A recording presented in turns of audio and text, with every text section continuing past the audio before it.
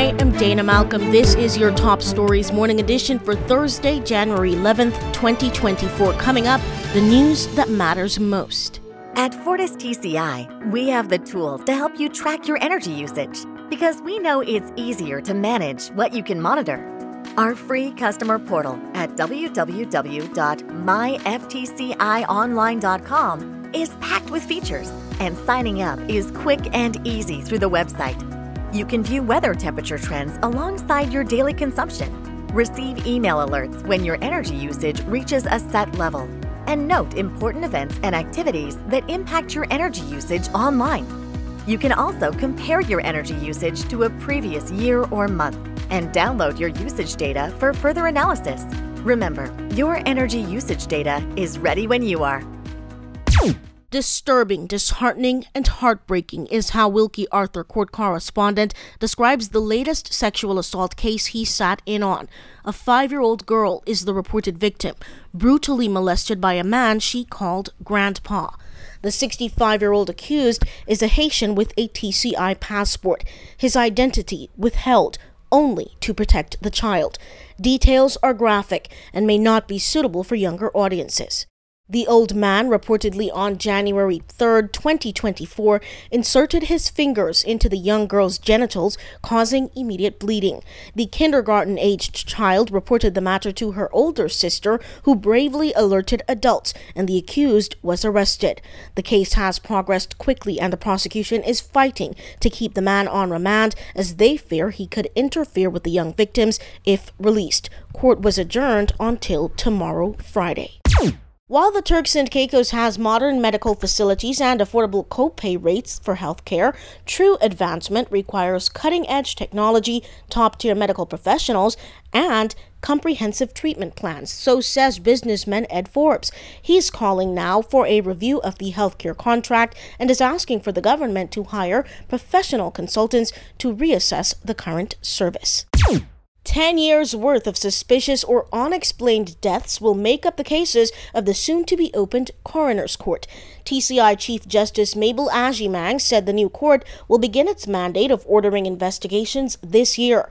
The caseload will be heavy as matters date back to 2013. No exact date for opening was disclosed. Magnetic Media is your news leader. There's only one place in Providenciales where you can really feel your duty-free savings, and that's at Sam's Club on Leeward Highway. Duty-free bread basket items on top of Sam's Club already low prices? If you're not shopping at Sam's Club, you're paying too much. An alleged drug pusher, 21-year-old Jafano Handfield of Q-Town, appeared before the court charged with possession of a controlled drug and possession with intent to distribute the same. He was the second drug accused who elected to represent himself during a January 8th sitting. Handfield told the chief magistrate he didn't want legal aid and confirmed he had received the disclosure package from the Office of the Director of Public Prosecutions. The chief magistrate reminded him of his non-appearance for a previous trial date in December, of which he provided an explanation of forgetting or mixing up his court date. The case is now set for 10 a.m. on February 6th. His bail was extended to that date. Irregular migration is a serious concern for the Office of the Director of Public Prosecutions. Angela Brooks, the acting DPP, spoke on the importance of the matter on January 4th.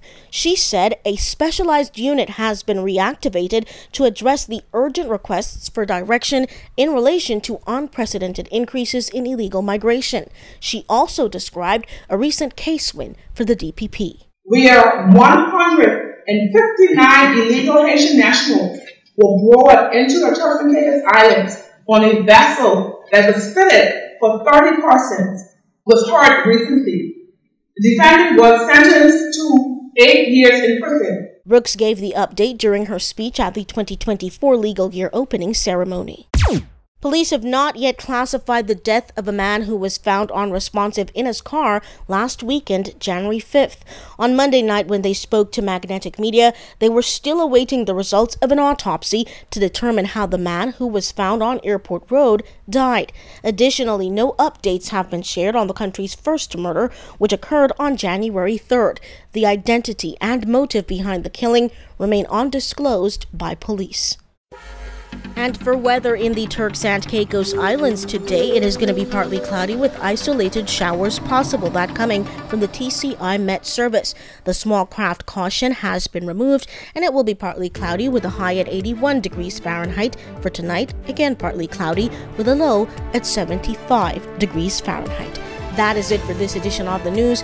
Thank you for starting your day with us at Magnetic Media. Top Stories in 5 is a Magnetic Media production, and it is free to share.